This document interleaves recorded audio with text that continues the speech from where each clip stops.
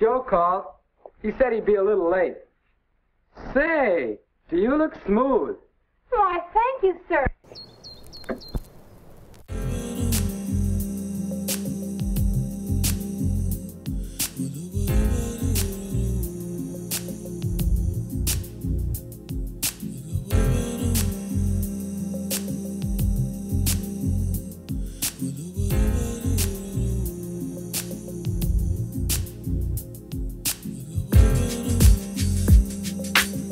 And these finishing touches that add so much to Sue's cleanliness and neatness all fit into a simple schedule of daily activity.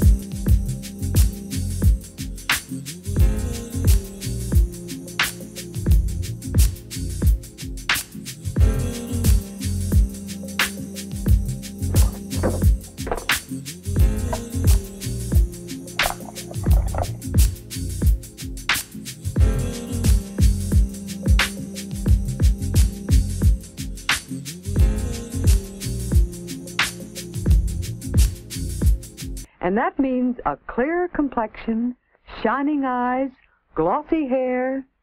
In short, that means a better appearance. Mother, too, keeps a good appearance, even around the house, for that keeps up her spirits. The finishing touches of appearance may be his or hers alone, suited to individual needs, actions, ideas.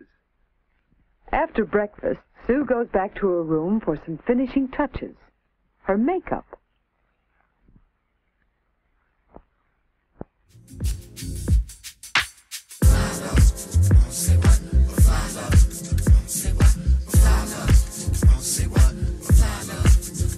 Her powder is one that blends with her natural coloring.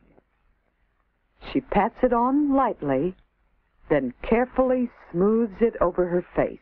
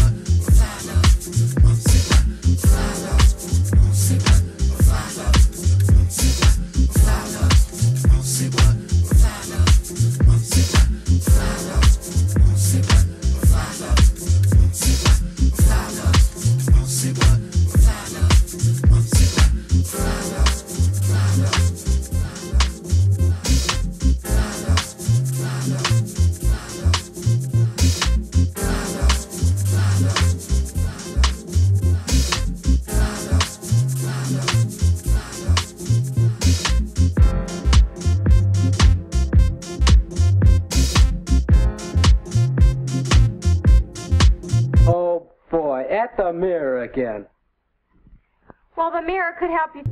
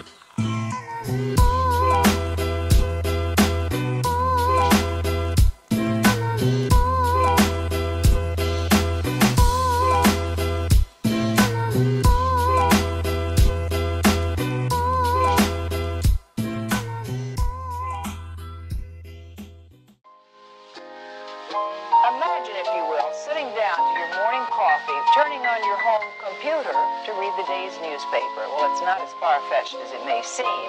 In fact, both local San Francisco papers are investing a lot of money to try and get a service just like that started.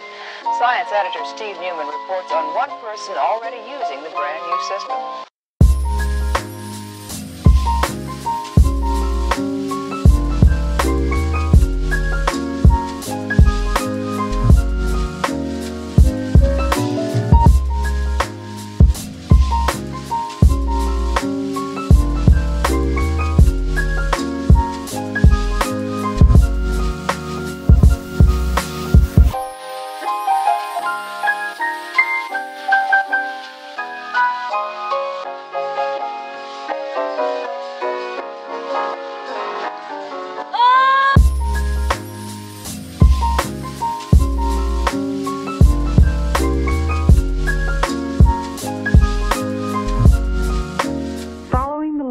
Of your own lips. And be careful when it comes to lipstick. Yes. Choose a shade that goes with your own coloring and sets off your clothes to advantage. Then, easy does it.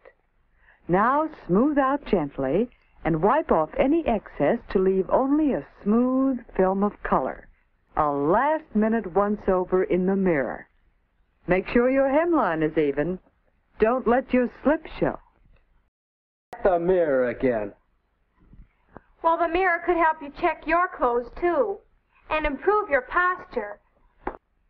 How do you look? How does Sue look? Light touches of makeup. A becoming hairdo. Oh, Sue, where are you? In my room, Don. Say, do you look smooth? Well, thank you, sir. Look mighty elegant yourself. Uh-oh. And this is where Don and Sue go out for a pleasant evening. For your success depends a great deal on how you look.